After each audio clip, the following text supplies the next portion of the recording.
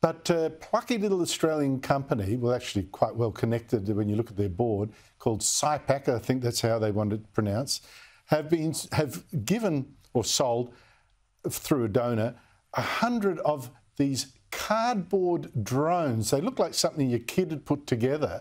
And they've turned out to be amazingly effective, credited with blowing up, for instance, a Russian plane.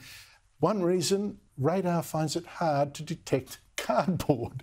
It's incredible. What ingenuity. It's fantastic, Andrew. And the Ukraine war is kind of revolutionising warfare, because we're seeing that the small, the dispersed, the cheap can defeat the big, the heavy and the ugly.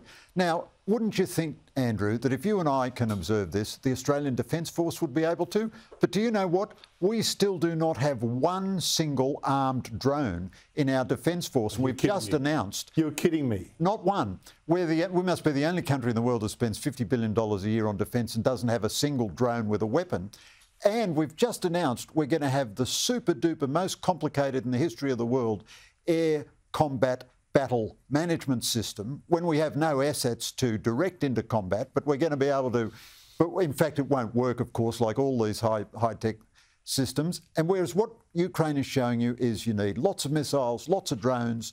This little cardboard drone can carry a weapon of 5 kilograms, and you can have 50 of them swarm a battleship all at once, or a destroyer or an aircraft carrier.